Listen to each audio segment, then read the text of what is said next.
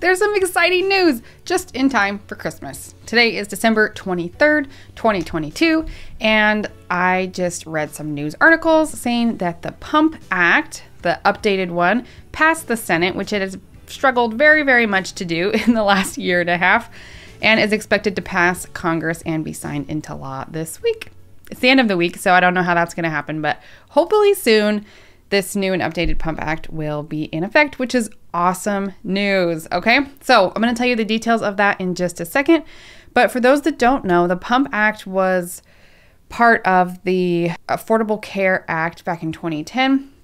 It allowed mothers space and rights within their businesses to have time and space to pump at work, all right? So this is really cool. This law already requires that employers give mothers time and space to pump that is not a bathroom, that is shielded from view, and that they have to be able to have time to do that. There have been some problems with it, however, because many businesses with less than 50 employees are exempt from giving those rights to their workers. It also was kind of only for hourly employees, which left out a bunch of people that are nursing mothers as well. And as we've worked through it, we've just come across some little nuances that have made it difficult for working mothers to actually get these rights that they are owed, as well as employers kind of making accommodations to help them get what they need to do. Every job is different, and while I fully support and protect mothers' rights in the workplace, I realize that this can be difficult for employers as well. So the laws and bills that are in the works and have to accommodate both of these arenas, both working mothers supporting and feeding their infants, which honestly is priority number one, right? We have to feed babies and support this basic human right, but also we have to find a way to do this that employers can actually make it work, that it can actually be done. So it's kind of this weird juxtaposition that we're in. Anyway, most of you watching this video already know this, but the complexities of pumping at work often affects a woman's decision to continue breastfeeding. There was actually a recent survey done by Aeroflow, which is a DME breast pump manufacturer, and they had some really interesting results I want to share with you really quick before we talk about what's in this new passed Pump Act, okay? In their study that they did, they noted that nearly half of moms had expressed concerns that breastfeeding would negatively impact their career growth. Half. That's crazy. Almost half of the women who went back to work after having a baby had considered changing jobs because of their desire to pump at work. And for whatever reason, that just wasn't going to be feasible, whether logistically or from their workplace support. And an astounding 62% in this little survey that they did said that there was a stigma attached to moms at work who were breastfeeding and pumping. And this just tells us we have so much room for improvement in this area, right? So this Pump Act is another step forward in a good direction. Here's the details. So one of the main updates that this Pump Act did was it extended protections to employees that are not hourly. So this includes salaried employees and a few other areas that were left out previously. So that's a big deal. Now we're extending this to all working women who are lactating and need time and space to pump. So that's awesome. It also noted that the time spent expressing milk should be counted as work hours if you're also working. Okay, so before it said pretty clearly that you can take as many breaks as you need, but they don't have to pay you for them, which again really plays into that hourly worker thing because you're hourly. But what about the salaried workers? Like they're salaried, so can they take as many breaks as they want? And you still have to pay them because they're salaried. Anyway, it was just messy, but that's cleared it up. Yes, you have to give them breaks, a reasonable amount of time to do that, right? Can't be excessive. And you know, moms, please don't over abuse this privilege or it will get taken away from us. But you're not, right? Go pump your milk for your baby. So if you're going to be working while you're pumping at your desk or as a teacher or whatever, you get to get paid for that. And this clearly says that. If you're not working, they still don't have to pay you. Okay, so we're trying to keep it fair on both sides here.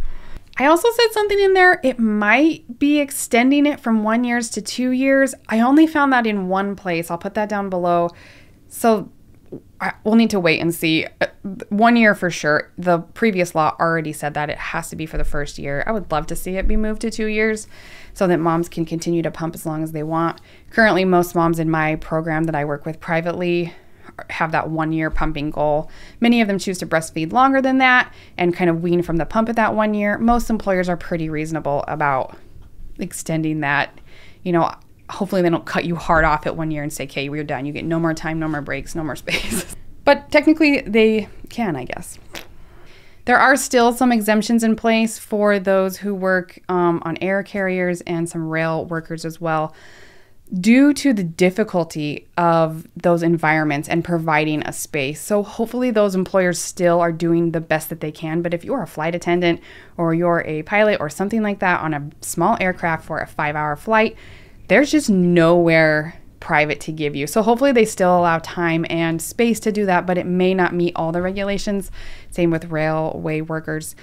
I know this was a big problem last June when the bill was blocked by a senator from Wyoming. I've lived in Wyoming. There's a lot of railroads there.